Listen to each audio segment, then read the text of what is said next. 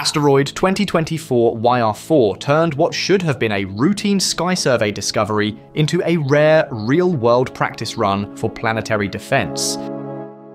Most new near-Earth asteroids pop up, get a few more measurements, and then quickly slide into the harmless category. YR4 didn't do that. For a short period, its risk estimate climbed high enough on the Torino Impact Hazard Scale that scientists treated it as a genuine potential impact case, at least until refined observations ruled Earth out. The situation was never a movie-style panic, but it was still meaningful because it showed how the global response system behaves when the numbers stop looking routine. In this video, we'll break down what happened, what scientists learned, and why it still matters. Let's get started. YR4 entered the picture on December 27th, 2024, when it was first reported by the NASA-funded Atlas survey from its site in Rio Hurtado, Chile. NASA's Center for Near-Earth Object Studies also noted that the asteroid had made a close approach to Earth on December 25th, which is why it became bright enough to be detected by surveys at all. That detail matters because it hints at the core problem with impact risk early on. Sometimes we first spot an object after it has already swung by, and that means we're starting with limited tracking data while it's already heading out and fading. At first, there was no siren moment. The threat was mostly an information problem. When an asteroid is newly discovered, astronomers don't know a single perfect orbit. They have a range of possible orbits based on limited early data. Like drawing a future path with a thick marker instead of a sharp pencil. With each night of tracking, that range usually shrinks, and the scary options disappear. In YR4's case, the uncertainty region for a predicted close approach on December 22nd, 2032 did tighten, but Earth stayed inside the region long enough for the calculated probability to rise instead of fall. NASA's Sentry monitoring system flagged the object quickly, and CNEOs explained why the probability can climb in situations like this.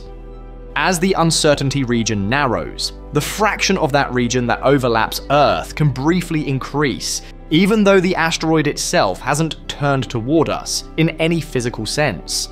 Then YR4 crossed a key line, 1%. In impact monitoring, that is a big threshold because it is no longer just a rounding error. On January 27, 2025, CNEOs reported that the impact probability had surpassed 1% and the object reached Torino Scale Level 3. Level 3 doesn't mean disaster is coming. It means a close encounter that deserves serious tracking because a localized destructive impact is possible in the small chance that the orbit lines up the wrong way. And that's what made YR4 unusual. Torino 3 is rare because it requires two things at the same time: an object large enough to cause real damage, and a probability high enough to be treated as more than background noise. CNEOs even points out how uncommon that rating is. Some reporting during the episode described YR4 as the first asteroid to ever reach Torino 3, with Apophis still holding the record for the highest rating reached at level 4 back in 2004. Whether you frame it as first or simply extremely uncommon, the point is the same. This was not a typical week on the risk lists. During the most uncertain period, the public numbers moved around, and that's normal too. News coverage at the time reported that the odds climbed to around 3% before later observations erased the Earth impact scenario. This is one of the easiest parts to misunderstand. A rising probability is often a sign that the system is learning fast, not that the danger is spiraling out of control. It usually means the cloud of possible paths is shrinking, and Earth is still sitting inside that cloud. As soon as the cloud shifts a little, the risk can collapse. What happened next is the part that made YR4 meaningful. The response was calm, fast, and structured. The International Asteroid Warning Network, IANN, issued an official potential impact notification on January 29, 2025. That notice isn't meant to frighten the public. It's a coordination tool. It tells observatories and agencies around the world that an object has crossed a technical threshold and that more data is needed quickly. It's basically the global system saying, everyone who can help, please focus your best instruments on this target while we still can. Then the clock started ticking differently. YR4 was already moving away from Earth and growing dim, which meant the best observations had to happen soon, while it was still within reach of powerful telescopes. Cineos noted that the asteroid was being tracked by multiple facilities, including the Very Large Telescope in Chile, the Danish Telescope, and Magdalena Ridge Observatory in New Mexico, and that larger and larger telescopes would be required as it faded. That's the side of planetary defense most people never see.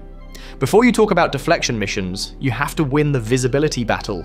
If you can't measure the orbit precisely, you can't make confident decisions at all. As follow-up data poured in, the orbit solution improved, and the uncertainty region in 2032 shrank until Earth was no longer inside the dangerous slice. NASA concluded the object poses no significant impact risk to Earth in 2032 and beyond. The Torino rating dropped back to 0, which is the usual end state for these early, maybe objects, once the math is anchored by enough observations. In a way, the anticlimax is the point. The system is designed so that most potential impacts die quietly when better measurements arrive, but YR4 didn't lose all of its intrigue. Once Earth was ruled out, the updated orbit still left a small chance of a lunar impact on the same date in 2032. NASA's Planetary Defense Team published updates that put the moon impact probability into the low single digits, based on improved observations, including James Webb Space Telescope data. ESA also tracked the continuing moon scenario and noted that the odds would remain fairly stable until the asteroid returns to view and can be observed again in a better window. It didn't create urgency, but it did keep the asteroid in scientific focus. Once the urgency faded, scientists shifted to characterizing the asteroid itself, and that's where the observation campaign paid off. NASA's updated size estimate, improved using infrared data, narrowed YR4 to roughly 53 to 67 meters across, about the size of a 15-story building. That size range matters because it sits in a tricky middle ground. NASA notes that in this bracket, an airburst is a likely scenario if a similar asteroid entered Earth's atmosphere, and the actual damage depends heavily on size, composition, and entry geometry. In plain terms, it's big enough to matter, small enough to be hard to study, and common enough that we need solid models for it. Another standout property was how fast it spins. YR4's rotation period is about 19.5 minutes, a value referenced in technical analysis connected to Webb observations. Fast rotation can hint at internal strength. A very loose rubble pile has a harder time staying intact as spin increases, though nature can surprise us with cohesive dust, boulders, and weird shapes that hold together better than expected. The main point is that YR4 is not just a dot with a date attached. It's a physical object with real structure, and those physical traits are exactly what matter if you ever have to model mitigation. Composition was also part of the follow-up story. Spectral observations pointed to a stony asteroid, with S-type as the most likely match, and L-type or K-type sometimes discussed, depending on the dataset. The key takeaway is that it looks rocky and silicate-rich, not icy. That matters for long-term tracking, because rocky bodies absorb sunlight and re-radiate heat in ways that can slowly shift their orbits over years through subtle effects. Those tiny forces usually don't decide next month's risk level, but they do matter when you're projecting positions years into the future. The possible moon impact adds a second layer of interest. The moon has no atmosphere, so there's no airburst and no gentle breakup. If YR4 hit the lunar surface, it would excavate a fresh crater and throw out a debris plume that could be observed by orbiters and large telescopes. That would turn a risk calculation into a clean, measurable experiment in crater formation and ejector behavior. It also connects to a more modern concern. The Earth-Moon system is getting busier with spacecraft, and understanding how debris might behave around lunar distances is becoming more relevant as more missions operate there. And that brings us back to why this whole episode mattered. YR4 wasn't important because it almost hit Earth.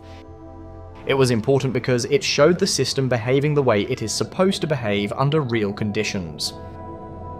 Simulations and tabletop exercises are useful, but they cannot fully recreate the tension of a real object with real uncertainty, especially one that is getting fainter with each passing week. YR4 forced quick coordination, quick observation, and careful public messaging, and then it delivered the clean outcome everyone wants. The risk dropped to zero once the data became strong enough. It also underlined why new detection missions matter so much. The earlier you find a risky object, the longer you can track it, and the faster the orbit uncertainty collapses.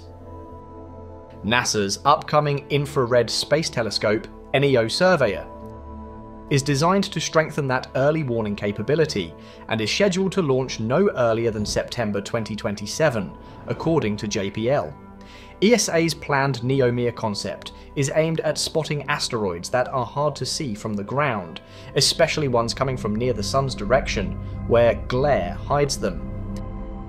YR4 is a perfect example of why those upgrades matter.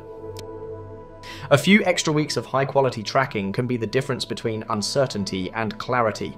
YR4 will keep being refined as new observation windows open, especially as it returns to better viewing geometry in 2028. By the time 2032 arrives, we should have a far tighter prediction, whether that ends as a clean miss or a rare lunar impact. Either way, the episode already served its purpose.